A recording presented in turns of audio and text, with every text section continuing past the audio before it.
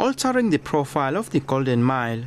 1,160 piles of sand. People from all walks of life lending a helping hand. Yeah, I think we're gonna make. Adding credence to the efforts, a few high-profile personalities.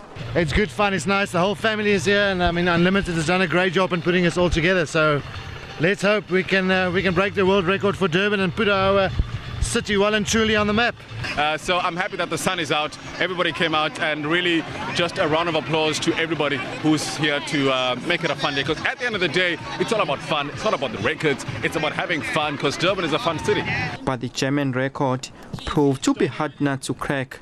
No, it's about really all of the planning that came into it and bringing together all of the people from the Unlimited and from Durban to have a great time and to see whether or not they could beat the record. So it was never about doing it, but trying.